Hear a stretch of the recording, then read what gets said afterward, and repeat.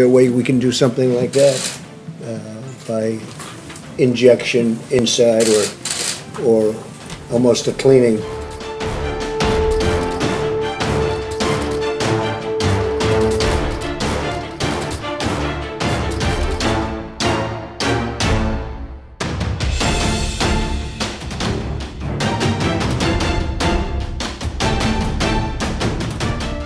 Supposing we hit the body with a tremendous, whether it's ultraviolet or just very powerful light, and I think you said that hasn't been checked, but you're going to test it.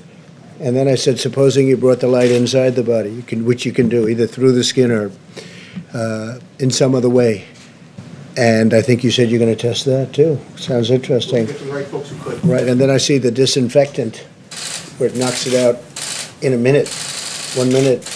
And is there a way we can do something like that by injection inside or almost a cleaning? Because you see it gets on the lungs and it does a tremendous number of the lungs. So it'd be interesting to check that. So that you're going to have to use medical doctors with. But it sounds interesting to me. Here we go. The new headline is Trump asks people to go outside. That's dangerous. Here we go. Same old group. You ready? I hope people enjoy the sun. And if it has an impact, that's great.